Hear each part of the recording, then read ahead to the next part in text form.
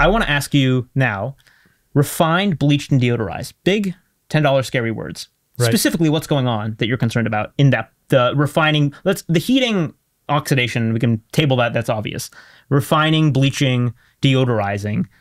What specifically in that chemical process is increasing risk? What is isn't there something called hexane or something? There is hexane, yeah. Yeah, you can measure it. Neurotoxic? Benzene also. Hexane is neurotoxic, but again, it's a question of... And hexane comes off of when you do the bleach and the oxidizing of these oils. It's used to extract the oil from something where... Right. You can imagine it's hard to extract oil from corn. So it's used to, like, you know, separate out the oil, and then they try to remove the hexane, but some residual remains. I tried to look for how much residual remains, and it does vary. I think there's like one study out of Iran or something like that I found. But my question is, again, this comes down to what do we know and what do we don't know? The fact that there is something that has neurotoxic potential used to treat food, I think is, that concerns me. But that's very different from someone saying seed oils contain neurotoxins and implying that there's actually seed oil associated neurotoxicity, which it's hard because you wouldn't go off of like what is required to cause acute toxicity. It's not like you're going to have a tablespoon of corn oil and get neurotoxicity. So there's the argument of like, well, small cumulative doses are problematic. It's a reasonable hypothesis. The thing is, I don't think we'll ever really know. There have been studies on this. Steve, will you show my screen real quick? So we have, I mean, this is a study on the estimated of trace amounts of benzene and solvent extracted vegetable oils and seed oil cakes. I mean, all seed oils are solvent extracted. So again, they're talking vegetable oils versus seed oils, but you can look in here and you can see if you read the paper that there are often trace amounts of benzene, which is a known carcinogen in seed oils. There are other potential contaminants also. So we have studies looking at... Acroleon's one? Acrolein is one. That's when you heat the oil. You can look at the presence of heavy metals in vegetable oils. That's been looked at. Now, I mentioned this early in the podcast. Antimony is probably the biggest issue. It's migration from the polyethylene containers of edible vegetable oils. And then the third one to consider is that the vegetable oils are actually quite high in phthalates. We haven't talked about this at all. Phthalates are endocrine disrupting sort of fragrance. Phthalates are in vegetable oils? Yeah. And this is, they say it in the title, non-negligible exposure source to humans. Wow. And they actually give a relative amount here. In this paper, they do the calculated average estrogenic equivalence of several major phthalates in edible oils. It falls into the range of 2.7 to 958.1 nanograms of estradiol per liter, 45 to 396 times those in bottled water. So this is a non-negligible amount of estrogenic equivalents from these phthalates. I mean, you know, we're talking like there's a massive exposure to humans today cumulatively to these phthalates. So if I've never heard many people talk about this in seed oils, and whether this is coming from the processing or the storage in the plastic containers, you could solve this by putting a soybean oil into a glass container, but that's never going to happen, right? Most of these oils are in these polyethylene plastic containers on the shelf for many months.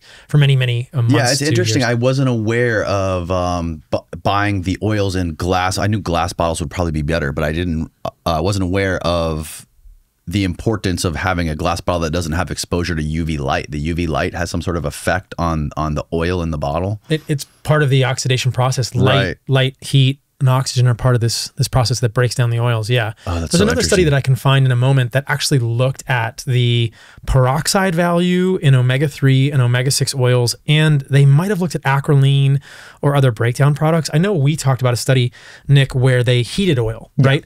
And this is interesting. So you can take, we discussed this earlier in the podcast. Again, we're differentiating this from a handful of walnuts in function here. In practice, you don't put walnuts into a deep fryer, but you put soybean oil into a deep fryer. If you go to Five Guys, if you go to In-N-Out, if you go to McDonald's, if you go anywhere, I've asked them what's in their fryer. It's usually some mix of soybean oil, corn, and canola oils. And they change the oil once a month. Once a week, probably, which is pretty crazy when you think about you're going 24 hours or 16 hours a day in the fryer oil. Yeah. I just texted you the graph. Your computer's hooked up. You can pull it up. Yeah, well, if you look at what's in, some of these oils, these are the aldehydes, and some of these aldehydes they're quite high with heating. There's another graph in the paper where they talk about the amount of specific aldehydes, and acrolein specifically. The amount of acrolein in a large French fry at McDonald's is equivalent to the amount of acrolein in a pack of cigarettes. Now, this is just one compound, and when I've said this in the past in my content, people like to say, Paul Saladino is saying that seed oils are worse than cigarettes, which is not what I just said. People can rewatch the tape, but it's basically saying that of this one compound, which is a carcinogen, which is very likely, it is pretty significant. So this is a quote from there. 154 gram potato chip serving aldehyde contents are not dissimilar to those arising from a daily allocation of 25 tobacco cigarettes. So this is what we're talking. This is a specific use case of seed oils, right? This is a heated fry. This is potentially the worst use case of seed oils, right? That looks to be very bad, but at least in terms of that one compound. So there's a spectrum here. So what about like Steak and Shake down the road? They're advertising that they cook all their fries in tallow now. So my perspective is this doesn't solve the equation completely. If you actually, when you rate into that one, they never solved this problem where the fries were pre-soaked in seed oils. Oh no. So they're cooking them in tallow. The tallow they're cooking them in has been altered. It's refined. So it has less saturated fats and more monounsaturated fats, so they can work with it more easily. So it's a liquid at room temperature. Tallow is not usually liquid in 73, 74 degrees. So the Steak and Shake tallow is a refined tallow that has more monounsaturated fats, less saturated fats, just at a clean, just a simple organic chemistry equation, like a peroxide value.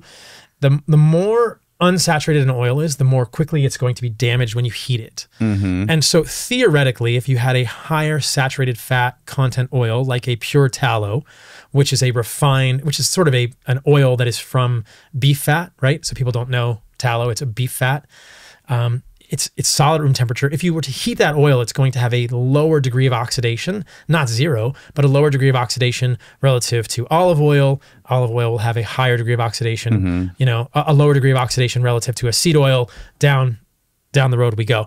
And so theoretically, Steak and Shake cooking in their fries in tallow decreases the amount of things like this acrolein, these aldehydes. Yeah.